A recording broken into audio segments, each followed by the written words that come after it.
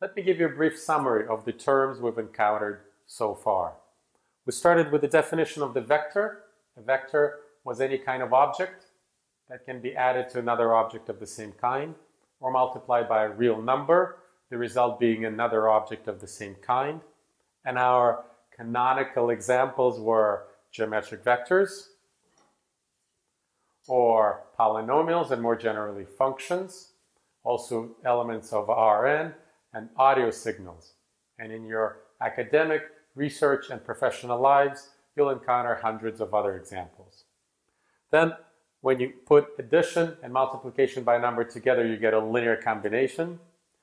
Earlier on, we mentioned decomposition, and of course, we're going to talk a lot more about decomposition and when it's possible and when it's not possible and so forth. But in the linear combination, you're given a bunch of vectors and as many numbers, and you multiply those vectors by the numbers, add them together, and produce the result. Decomposition is the opposite operation. When you're given the vectors and you're given the right-hand side, and you need to determine the coefficients of the linear combination that would produce that right-hand side. So decomposition is very much tied to the notion of linear combination, but in a sense, it's the inverse of that operation. And then I must have used a couple times without even realizing it the terms vector space and linear space. Those are complete synonyms, and they mean the totality of all objects of the same kind that can be added together and multiplied by a number to produce another object of the same kind. So for example, polynomials form a vector space, and geometric vectors in the plane form a vector space, and geometric vectors in the space, in the three-dimensional space, form a vector space. And R3 is a vector space or a linear space. And R2, and more generally Rn, is a vector space.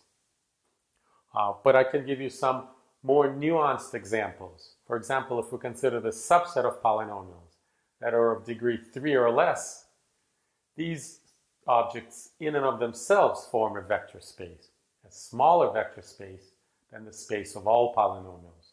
If you look at polynomials of power 2 or less, that's a vector space. However, you have to be careful. You cannot really say that quadratic polynomials form a linear space. Let's take x squared plus x and minus x squared. Their sum is x, and that's not a quadratic polynomial. So the sum of those two quadratic polynomials is not another quadratic polynomial. So you have to be careful. You have to say polynomials of degree 2 or less. That's why I use that terminology. So that's these terms. Also, I feel like this lecture needs a little bit of closure.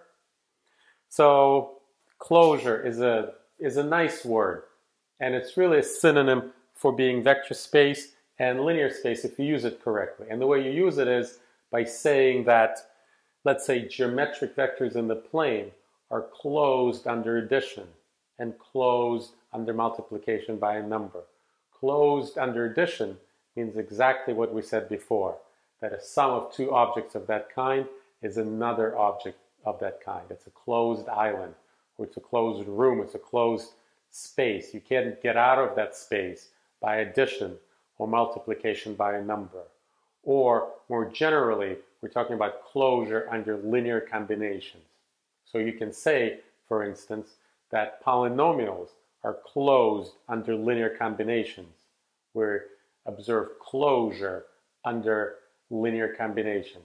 And to say that a set of certain objects is closed under linear combinations is equivalent to saying that those objects form a vector space or a linear space.